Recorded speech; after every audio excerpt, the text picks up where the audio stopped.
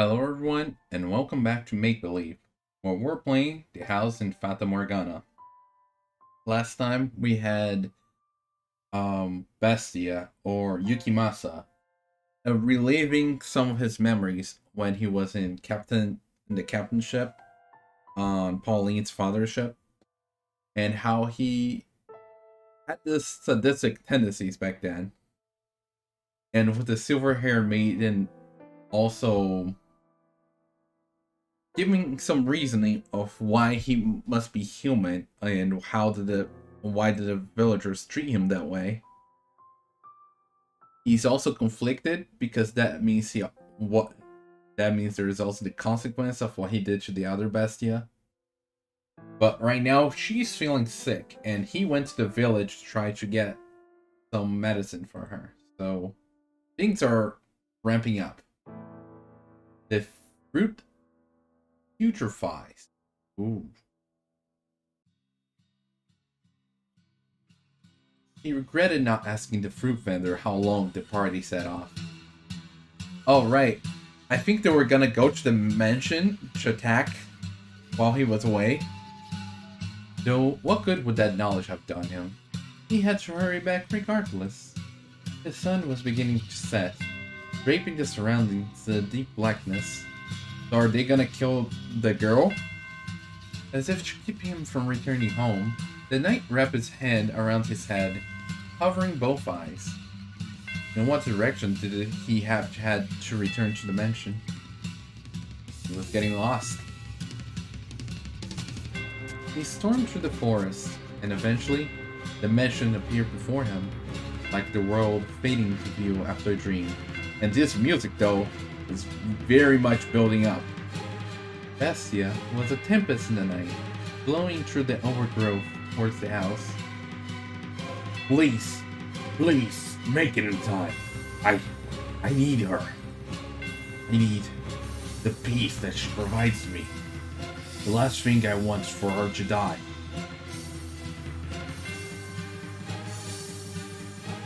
In the blink of an eye, he was through the door, charging down the mansion's halls. The fact that he could not sense anyone else inside, though. Yeah, makes me believe that he's too late. All he could hear was the whoosh of the wind blowing to the house from somewhere. It seemed a window was open. Where are you? Where have you gone? Answer me. Please answer me. He cried out the girl's name, again and again, until his throat was sore and his voice hoarse. And we really did not get her name, huh? But she did not respond.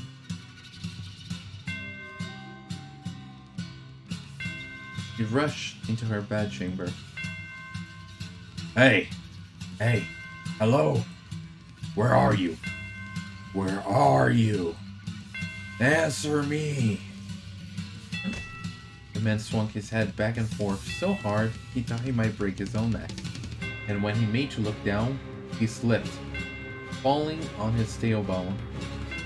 And why did he slip?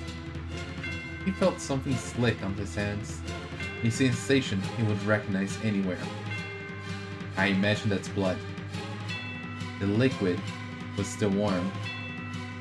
Yup. No, that cannot be. It can't.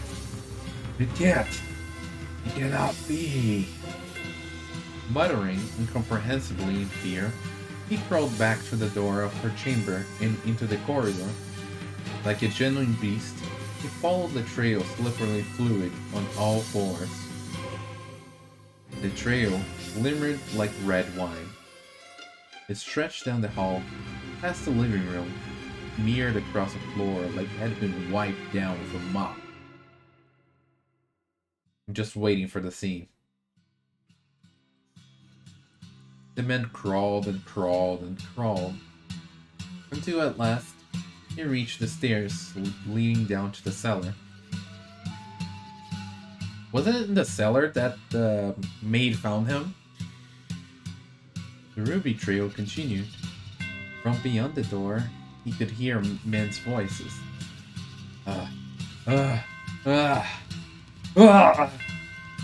With a howl, the man stumbled down the stairs, throwing open the wooden door. His first impression was that the stench of blood was suffocating.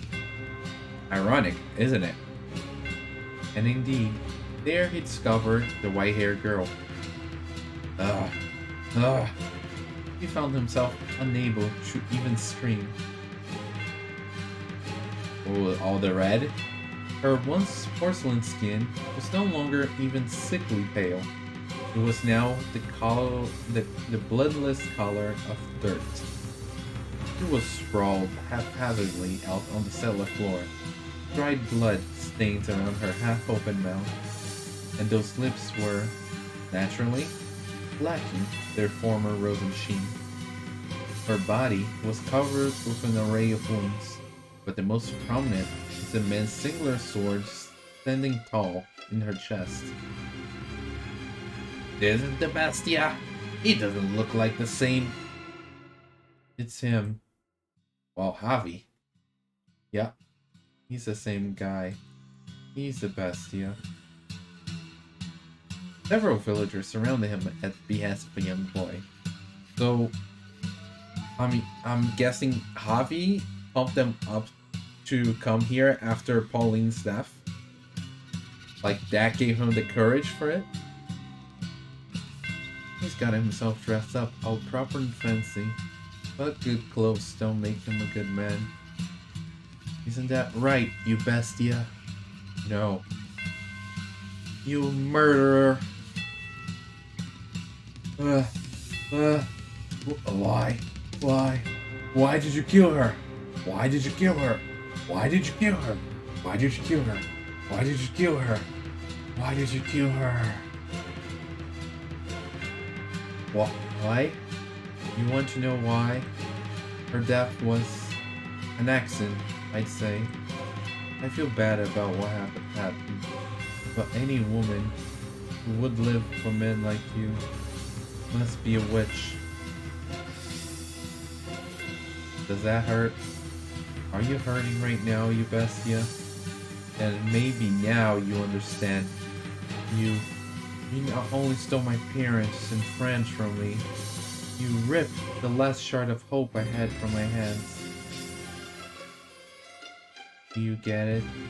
Do you finally understand how I feel? Now do you know how it feels to have someone you care about taken from you?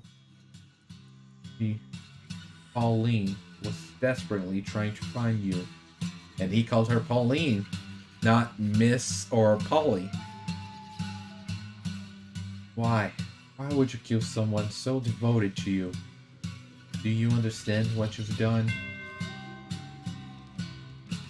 I'm asking you a question, you goddamn murderer. See. And now, I have nothing left. What? The man stepped forward, almost perfectly calm. His panic had vanished, as if it were never there. His eyes were startlingly vacant. Perhaps the sorrow had overpowered him, beating his heart into quiet submission. No, that was not the case. Though his eyes were empty, a faint smile spread across his lips, and I feel like he's gonna be going on a murder spree. The transition was swift, as though a gear had switched in his mind. The boy and the other villagers were frozen in place at the sight. Before long, the man was standing before the deceased girl's body. Either he's gonna go on a killing spree, a mad killing spree and kill all of them, or he's gonna take himself out. And then, he pulled the blade from her chest. Knew it. I really was a beast. And what it wanted was a teeter. What are you yammering on about? Didn't you care about that woman? Didn't you choose her over Pauline, who you threw aside and butchered? What is wrong with you? Oh, what was she to you? She was my serenity. She's dead now. There's nothing I can do about that. Peace. Calm. Tranquility. The man's behavior was downright eerie, causing the boy to flinch back. Believing he'd had everything taken from him, could not possibly lose anything more was, I imagine, what had allowed him to stand up to the beast, the source of such crippling fear. Yet now, he found himself unable to move. He found himself, in the face of such an incomprehensible creature, paralyzed with fear. And the villagers were similarly dumbstruck. Not even I could understand his behavior. What the hell is wrong with you? How can you laugh at this? Get it. How indeed. Wonder myself.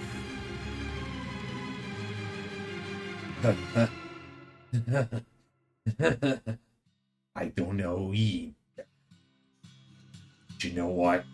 It doesn't matter anymore. Because every last one of my anchors has broken off and sunken into the sea.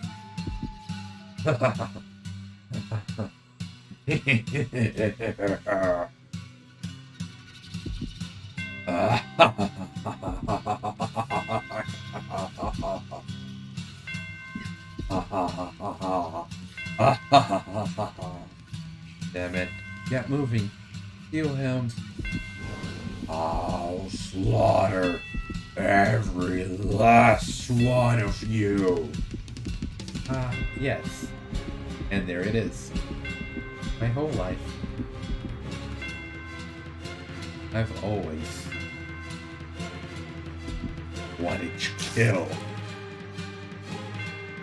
Ooh. That shot. What was it that afflicted you with such madness? Losing your memory in the shipwreck? The abuse and insult you suffered at the villager's hand? Or was it your grief and not being able to return to your homeland? No, none of those were the root. You were always like this. Yeah, I was gonna say like how he had those sadistic tendencies on the ship. You always bore those twisted desires. You held it deep, constant urges to cause others harm. That is your essence. The real you, hidden beneath the mask of sincerity. The true beast was your heart. The beast was a convenient skin for you to wear. You wanted to be a brutal, savage murderer. You never really loved the white-haired girl, or the black-haired woman for that matter. You were merely attached to them, fixated on the idea of a world of tranquility. You used this peace to anchor yourself, to prevent you from drifting off into the ocean of your desires. You yearned to cause pain, while also hungering for the opposite, a calm life. You idolized this idealized life, spent in quiet harmony with another, because you knew just how difficult it would be for you to attain. Far more difficult to you than satisfying your cravings, but not impossible. I, personally, had hoped you would find peace with someone rather than descend into savagery. It may have only been superficial, but it would have been very human. But ultimately, he slipped through your fingers, and no one was left to press your desires. You cannot, after all, hold them back yourself. What a tragic man. What a hopeless man you are. The Weeping Manor. And I'm guessing we're at the end of the second chapter.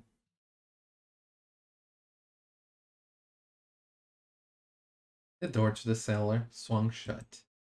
You had fallen to the floor at some point, unable to bear the stench of blood. The maid stood behind you, her arms wrapped around your shoulders. The maid's voice was chillingly gentle. That was quite horrific, wasn't it? Are you feeling unwell, Master? Oh my, shaking, Master. Fear not, I assure you. The beast will not come through that door. I am here for you, and I will continue to hold you for as long as you need to settle your nerves. Oh dear, you feel like you might freeze in my arms? Am I really that cold? Not warm blood going through you, I see. No reflection. Living for centuries. I wonder what could that mean? I cannot tell my own temperature. You wish to know what happened to Bestia after that?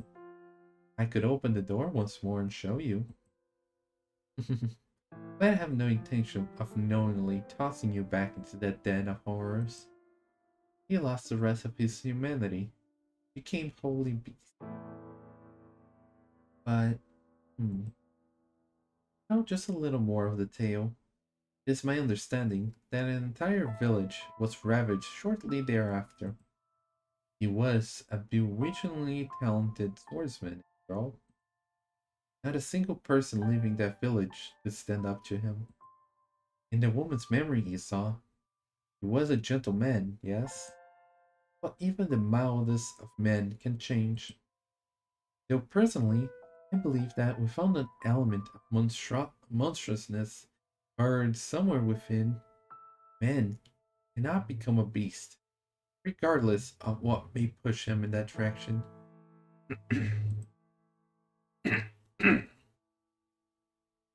Do you follow?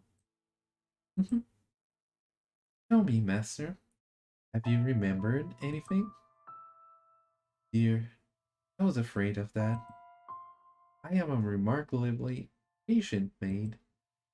To accompany you for as long as you require, no matter how many decades or century that takes. So do please find your memories. Now, let's head to the next door. Chapter 3. Mansion is quite large, so hold on to my hand. You would not want to get separated after all. You and the maid travel down the dimly lit hall, passing by the mirror once again. The light from the candle in the maid's hand, the only thing that reflected in it. The maid herself did not appear. Yes, I remember that she had no reflection. However, just as you were about to avert your eyes, I also remember that you, or me, I guess, also did not have any reflection. You thought you caught a glimpse of white hair. Oh? The silver-haired girl was here? You heard a voice echo in the darkness, and when you turned to face the mirror again, the glass was the color of obsidian, as if it had been painted over. The voice seemed to be coming from beyond the mirror. The maid did not turn back, evidently having not heard anything. You, however... Ooh. Wow, this is like our second choice in the game. Extend your hand or avert your eyes. So...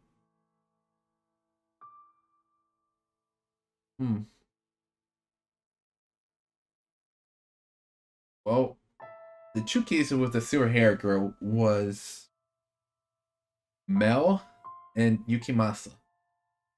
Both of them found peace and tranquility, serenity with the girl. But they also were brought to ruin.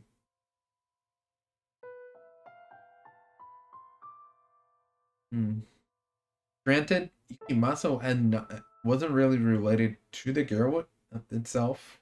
If anything, she held it back made it hold back for longer. I think I'm gonna avert the eyes.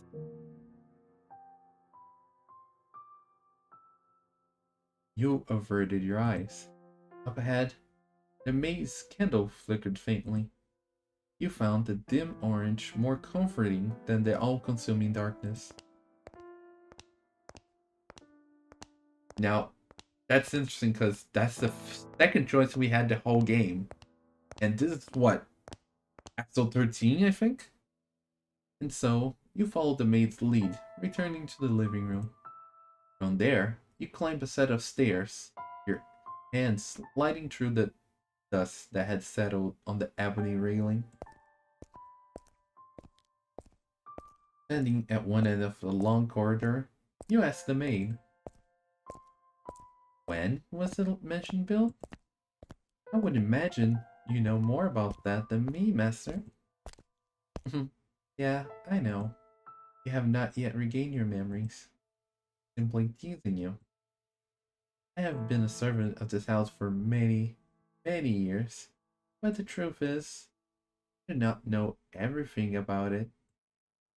All I know is that the mansion's cursed, and that it has brought misfortune upon its residents. Since times of old, you can make a conjecture as to when it began, but I believe you should figure it out for yourself, master. There is no guarantee my perspective is the correct one. Now, let us proceed. You and the maid travel down the dimly lit corridor. While the layout of the house was the same as in the eras of the flaxen-haired boy and the beast, the bleak, colourless gloom felt incredibly dreary. On the wall, partway down the hall, hung a painting. The painting, which depicted a beautiful landscape, was oddly entrancing, but you did not have time to appreciate the artwork. Your hand in the maze passed by the painting. Before long, a door came to sight at the end of the hall. This door is what I would like to show you next, master. Listen closely. Do you hear the voices? Lively, but rough. Energetic, but coarse. Hopefully it's not those children that were laughing before. What lies beyond this door, neither pure of elegance and abundance like the first, nor one of ruin and savagery like the second. Technology and culture had become quite developed. Cameras and photography had been invented. It was a time of great progress and many breakthroughs. And for that reason, those who lived in it were constantly seeking to try new things.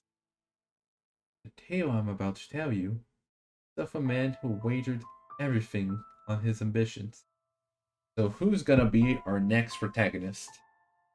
Hope that what you see, master, will stir something in your heart.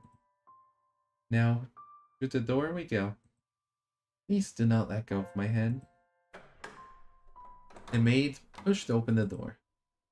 Colorful balls bounced around the top of a long, dark green table. One man, dressed in black, standing by the billiards table, turned towards the door. The room was inundated with eye-watering cigar smoke, causing you to squeeze your eyes shut. Now we're going to our next story.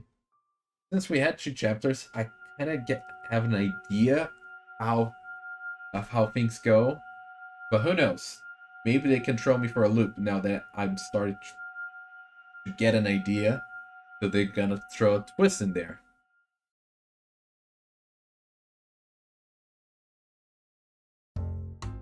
Ooh.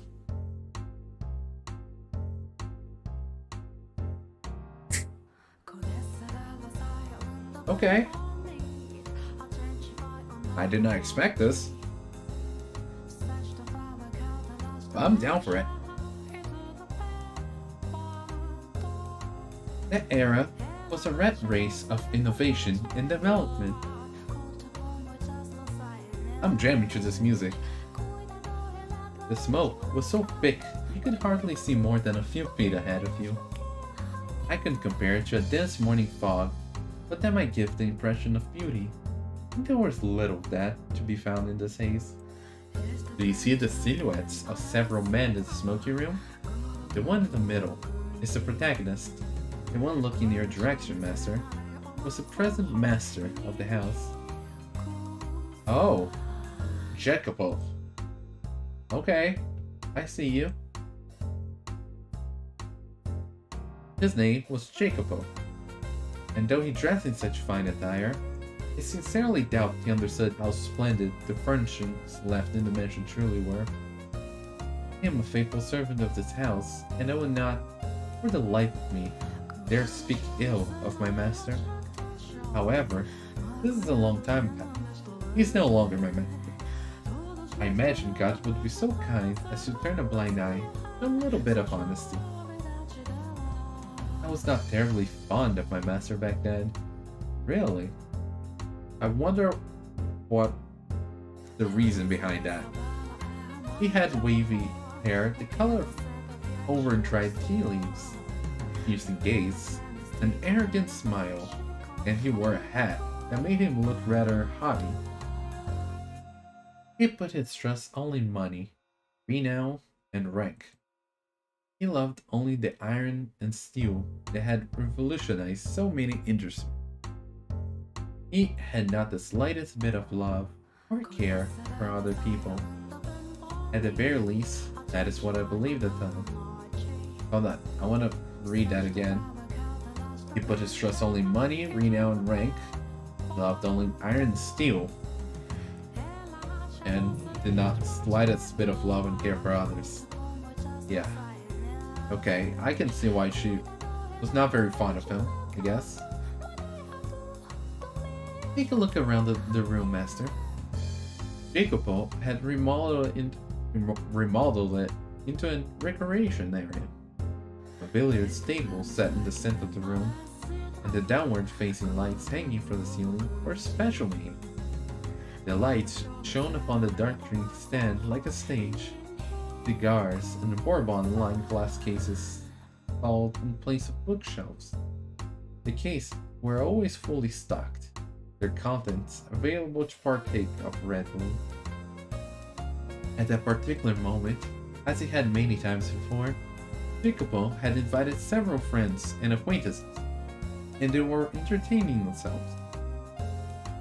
His wealthy, high-ranking acquaintances had a variety of hair colors, from polished brass to the brown of a baby robin to the color of a sunburnt wheat.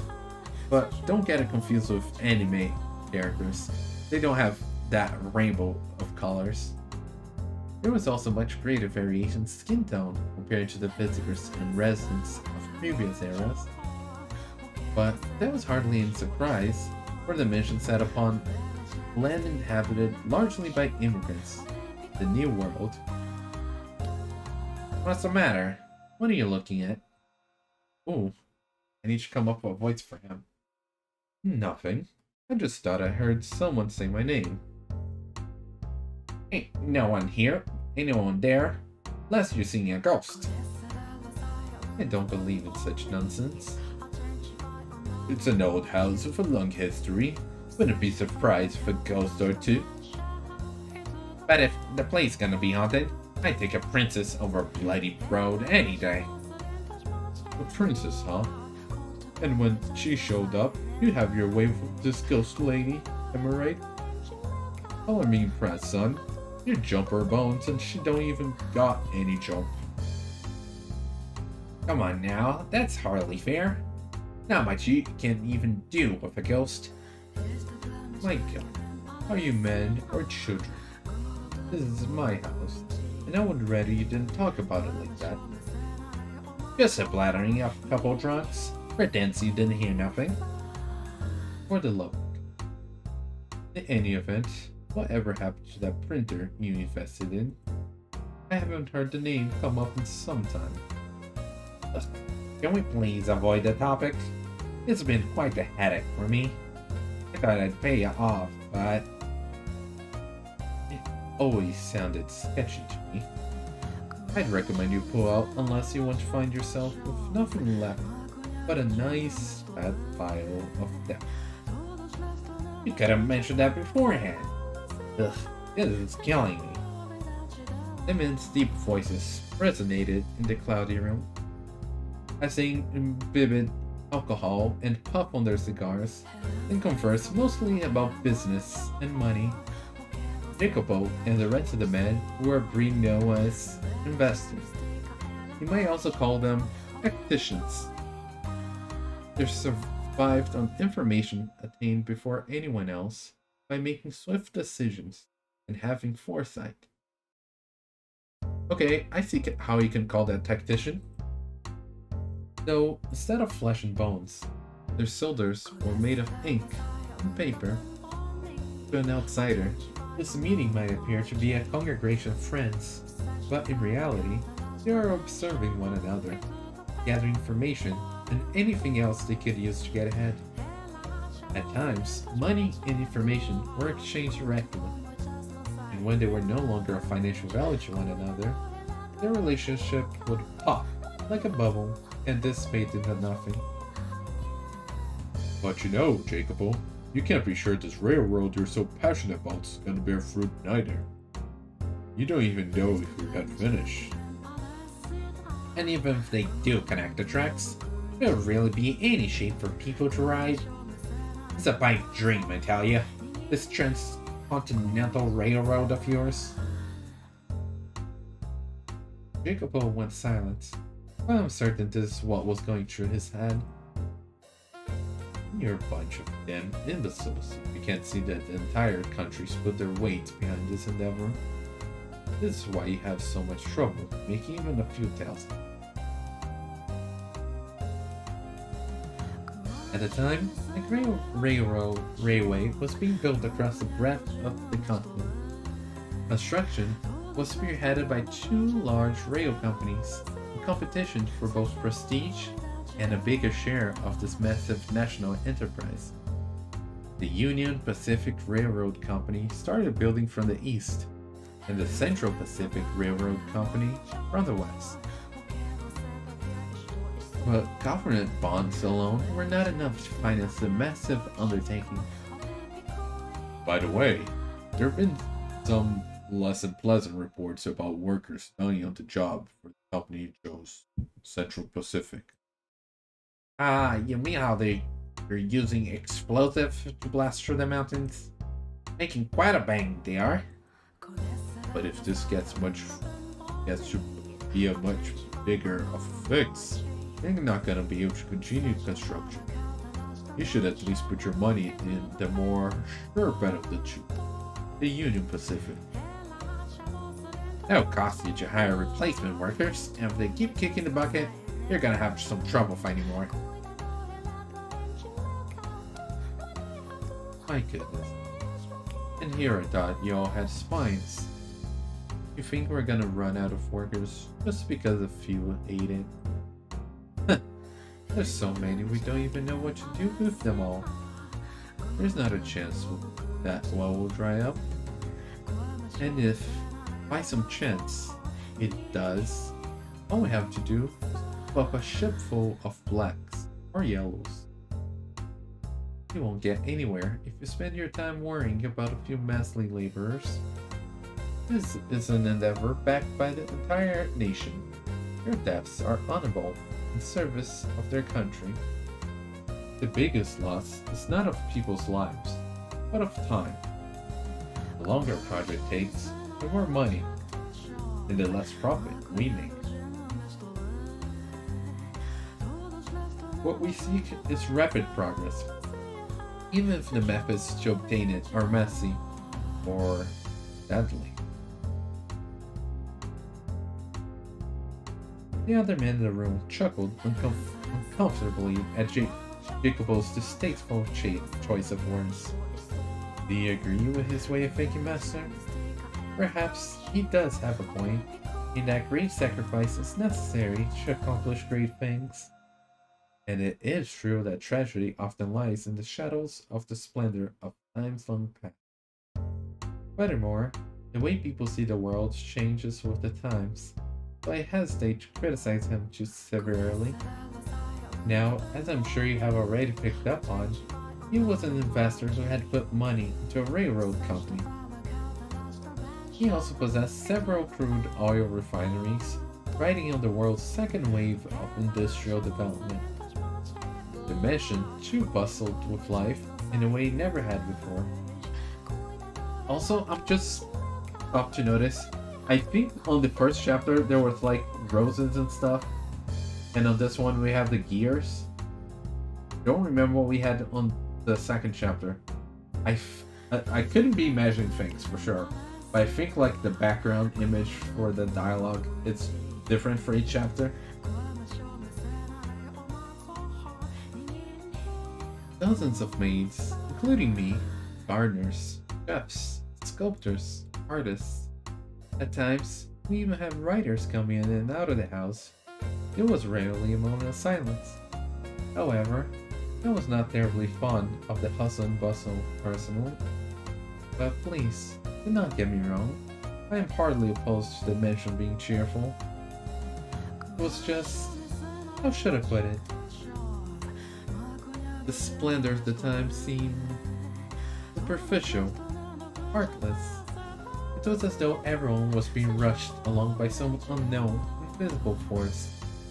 Part of it was, I expect, caused by the growing divide between those standing at the top and sitting at the bottom. Or perhaps the mansion was simply taking after its master. There's no time to waste. Everything's resting upon the success of this project. Whatever it takes, I'll ensure it happens. I need more money and more power. Suddenly, a restrained knock on the door stopped his train of thought. Hey, the train? From beyond the door came a woman's voice, gentle as a soft spring breeze. Pardon me, I have made some tea. May I offer anyone a cup? Oh, and look who it is. The silver-haired girl. Every chapter she appears in, huh? But it seems like it's a reincarnation at times. Because the one from the second chapter had no recollection from the story from the first. Even though she found the maid in the house familiar, she had a whole different story about living with her mother and everything instead of the father. And at the end of the second chapter, she was killed. So, who is this standing before us? When the door opened, in it stood a beautiful woman with pure white hair. It was indeed her. Are you surprised? Not much. Or did you anticipate her appearance? Sure did. Though she was not the same age and dressed differently, the white-haired girl whom you saw fall into the hands of misfortune in the era of roses and the era of beast was also present in the era of innovation. Okay, so these are the names: the era of roses, the era of the beast, and the era of innovation. Furthermore, she was Jacob's wife. Oh, I thought she was a maid, but a wife, huh? See? I don't recall asking for that. When were you asked to make it? Wasn't. But I had these leaves with the most wonderful aroma that I thought you might enjoy. Shut your trap and know your place. What do you think we have all these maids for? Hey now, no need to treat your lady like that. You're just trying to be gorgeous. These are my personal affairs. Please keep your comments to yourself. His friends were unsure how to react, but ultimately, nobody stepped up to stop Jacopo. They merely shrugged, tossing glances at one another. Jacopo stomped over to the white-haired girl. He then grabbed her by the arm and dragged her from the den.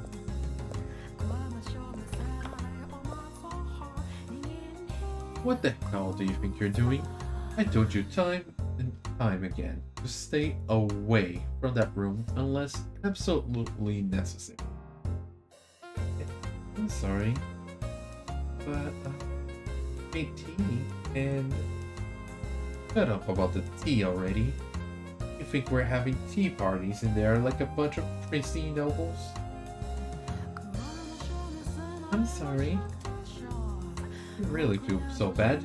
Don't go in there in the first place. Get the hell back to your room. I meant no harm. It's just, I'm your wife. I thought it would be nice if I could do something. Like I told you, that's not your job. Don't show yourself in front of other men. What? I have nothing else to say to you. Got it? Now scram. Thanks a lot. First them. Now you. Drive me up the wall. What is it? I told you to get out of here. Right, but what? When will you spend time with me next? It has been some time since we last went out together. We don't even have to go out. Just having dinner together would... How many times are you gonna make me repeat myself? You worthless tramp. Are those ears only for show? Go back to your goddamn room. My apologies. Looking utterly downtrodden, the white-haired girl made her departure. And if they wanted to make me not like Jacobo, they managed that. Such a piteous sight she was. As he watched her go, Jacobo merely snorted. Just thinking about the way he behaved then angers me. I understand you.